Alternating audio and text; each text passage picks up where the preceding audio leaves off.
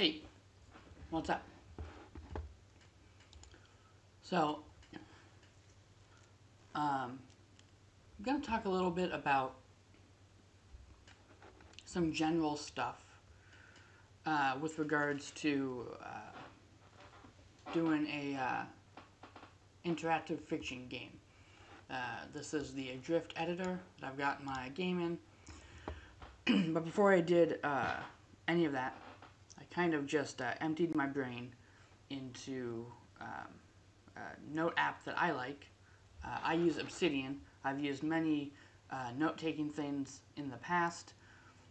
I had physical journals, I kept with me. Moved around a lot. For a long time, didn't really do anything except like Google Keep, because it was super easy to add stuff on my phone, super easy to get to it on a web browser. Used Notion for a while, and now I'm using Obsidian. I quite like it. It's super popular because it's very simple if you want it to be, and it's very not simple if you want it to be. And I think especially since it added the canvas option recently, where you can do like mind mapping and stuff with your notes, it's really become I think a really solid app just right out of the box. If you have ever watched any videos that people have done on it, not just Obsidian, but like productivity, note-taking type stuff in general, it's all very weird.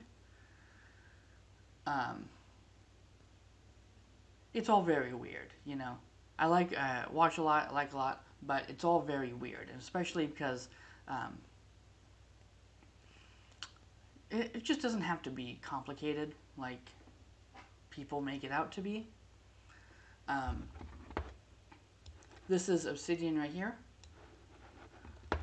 and you can just use it like if you find yourself saving random little tidbits in Notepad on your desktop, like just instead start doing that same thing in Obsidian or in a different note-taking app. Don't worry about anything else. Here's your notes. Okay. Right? Eventually, you'll make little notes. Eventually, you'll explore or find out something.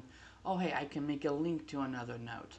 Oh, hey, this will show me what notes are linked to it, You go looking through the plugins, you find some themes.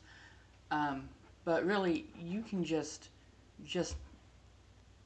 if there's ever been a program you wanted to try out, but you feel like it offers you so much that you can't take advantage of, like just understand, doesn't matter. Just start using it in whatever ways you can, and you'll just build up to being you'll build up to whatever use case fits for you. Maybe that is super advanced automation and stuff. Maybe it's not. But just don't be scared. Hop in there. Just start keeping stuff, taking notes, doing, if you've been doing it, if you haven't been doing it, just baby steps is completely fine in anything. This is my general Obsidian Vault.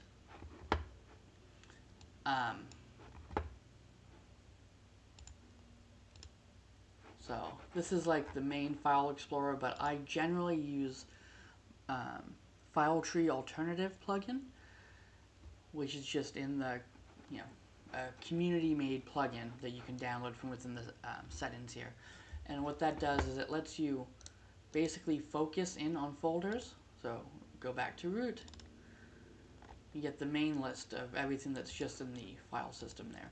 And when you right-click, you go focus on folder, and then it basically gives that folder the appearance of being your root directory. So you're not going to accidentally scroll up past the project you're working on.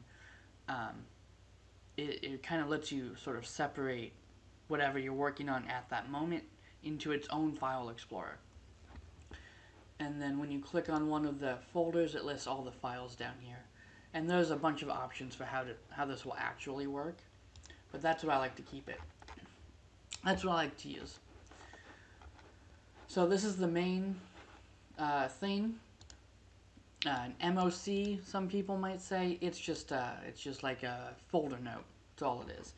I've got a little description of the game, link to the developing toolset's website, Adrift. This is a simple query that grabs any incomplete tasks from any file in the same folder, and that propagates into subfolders. And then I've got the directory, which is plain markdown links to all the notes in that directory and the subdirectories. This is done by the Waypoint plugin. I really like the Waypoint plugin for a lot of reasons. It's super easy to use. It actually makes links, so if you've used some of the plugins in Obsidian that lets you navigate through different folders and different notes and stuff, they don't actually make connections that Obsidian recognizes, which can affect, backlinks and like their graph and all of that stuff. But this is an actual link that's right here in the note. So the graph is functioning, it works on Obsidian Publish, all of that stuff.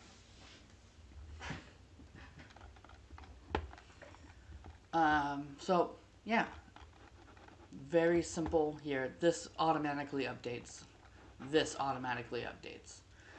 I've got a folder for characters, game notes, which is just kind of like general stuff.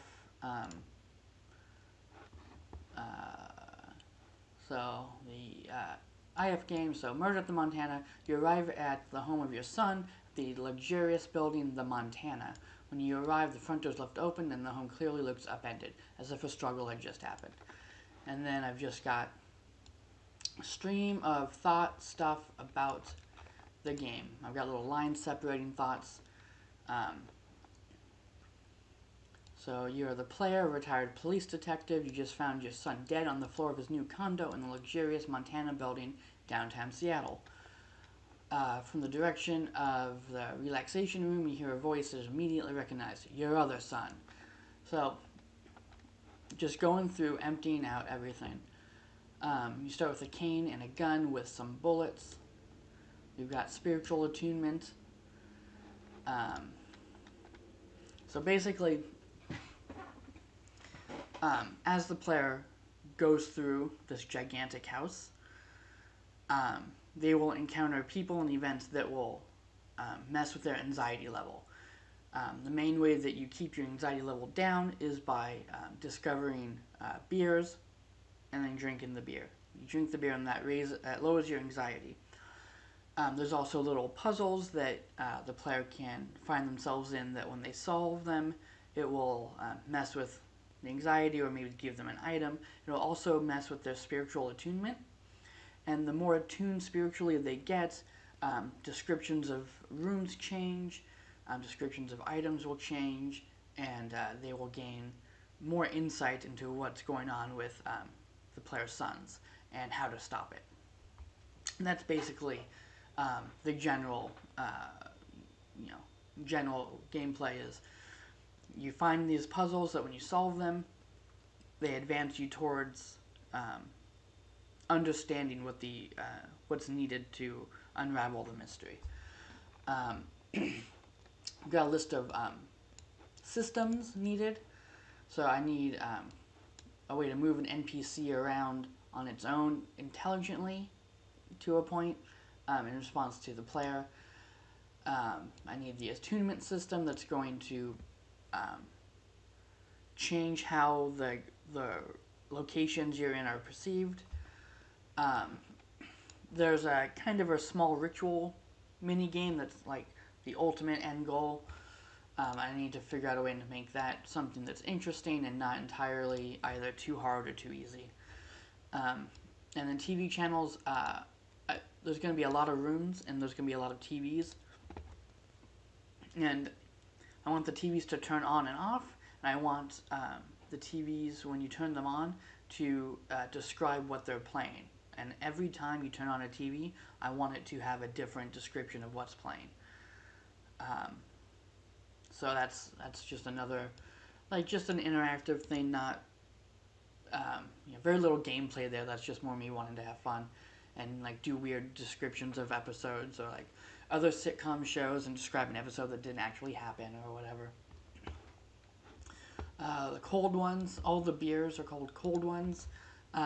In a drift, you can make synonyms. So if the player types in a specific word, the interpreter will actually see it as typing in a different word. So cold ones, beer, there's a bunch of stuff that will all work. So that, especially for something like that, which is kind of just like a colloquial like nickname, like an old-timey nickname for a beer. I didn't want anyone to get confused or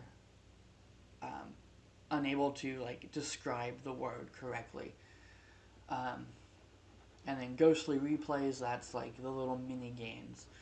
And like if we go to the special items that do the ghostly replays, the little like mini games, I call them ghostly replays, like because I think they're going to be tied into the history of the dad and the sons.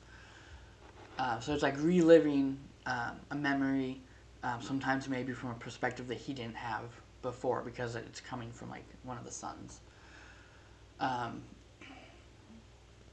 So some of them can just straight up increase your attunement or decrease your anxiety.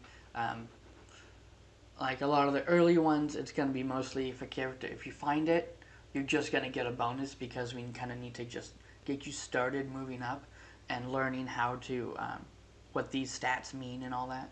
So that's, the simple ones that you'll find early on are going to be just, you find it, you use it, you get a bonus, and you kind of just are told or shown how the system works. You could also get multiple choices. This one I'm not even technically sure how, like I assume that the editor has a way to ask the user a multiple choice question and respond based on what they chose. But I don't actually know that yet. But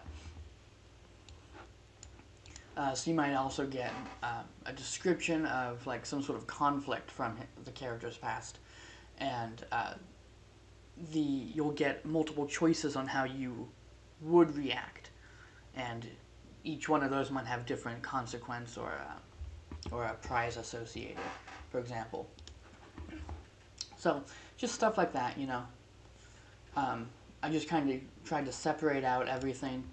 If I click under television, under the objects folder, it's just, this is what it looks like I'll use for the TV thing.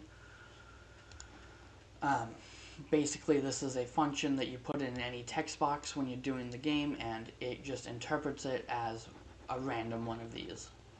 And so every time that thing is called, it picks a new thing, so it doesn't lock in what it's chosen, which is what I wanted for the TV. Let's go to, so we got the locations. So 3 floors. The third floor just has a couple rooms. The second floor has a lot of rooms. That's a lot. And then the first floor has like 7. 1, 2, 3, 4, 5, 6. Yeah. And so I've used canvas for the directions and the basic layout of the room. So entrance right here, living room, kitchen, mini library, relaxation room, guest room. There is one thing missing here that I added after the fact. There is a hallway right here now, and then this is how it gets into the second floor. But you can see there's arrows pointing all the different directions. There's even like little descriptions that you can read in there. So, and those, you can see links. We got a link to television, which will link you back to that explanation of how I'll do the display of that. So, pretty cool. Floor 2 map. So, and this one's also missing the hallways, because I wasn't sure how to connect certain things. So I added hallways, so. And then, yeah, so. More in some cases, I'm sure. Actually, maybe like 2016? I feel like 2016 is probably about when.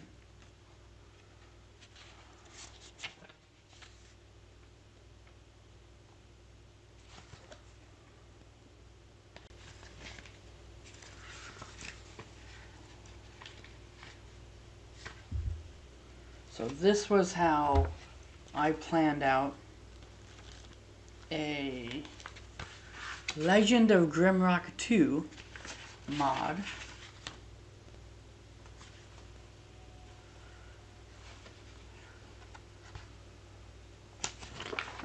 Each map tile has custom script to build the floor. A table of special rooms is kept. Oh, there we go.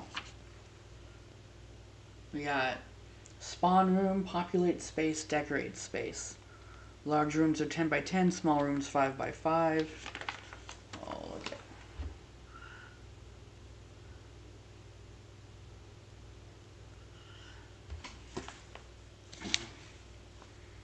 So the way I did this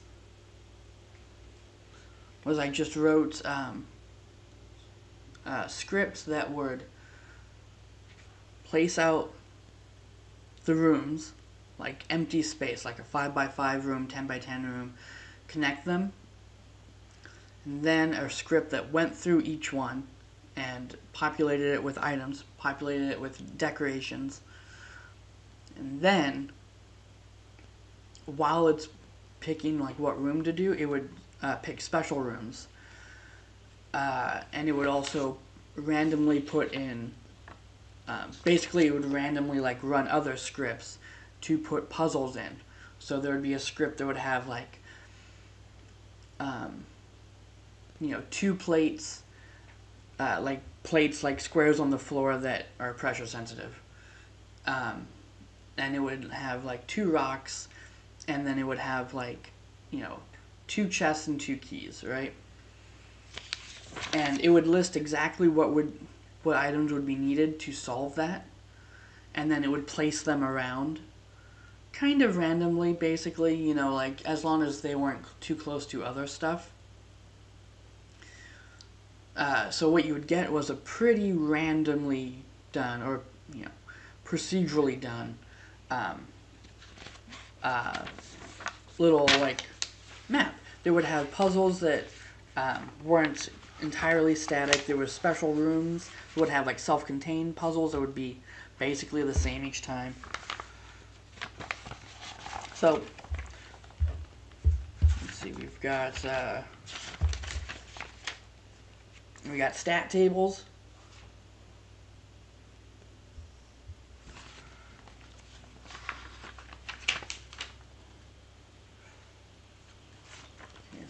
We got the stats, the stuff that's selected when you're randomly generating a weapon. We got the rune socketing system from Stone Keep, but in Legend of Grimrock 2.